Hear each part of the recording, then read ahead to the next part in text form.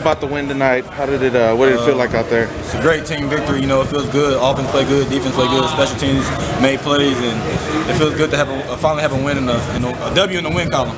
Did you know you were going to run that many times tonight? Did you expect that? No, our coaches did the game planning this week. Our coach said we're going to have little creases, you know, to get the ball and hit the holes, but I didn't think I was going to have that many carries, you know, but, you know, as the game carried on, we had to run out the clock a lot, so that's where a lot of those carries came from. It was a program record in carries. Do you feel any more extra tired, or? Yeah, I'm a little banged up, but I'll be all right. Yeah. What was it like during the weather delay? Not only to happen once, but twice?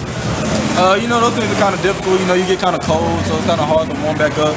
But, you know, the team handled it like they handled it pretty good. So, you know, it feels good to get this victory. What's the mood like in the locker room? Obviously, you guys have had a tough road to get here, but now to come out, you know, first game of Conference USA to pick up the win, what's it like in there right now? Everybody's ecstatic. Like I said, it finally feels good to have a W, you know, especially coming to conference, the 1-0 conference now. So we just got to build on this. We can't be satisfied, and we got to continue to work hard.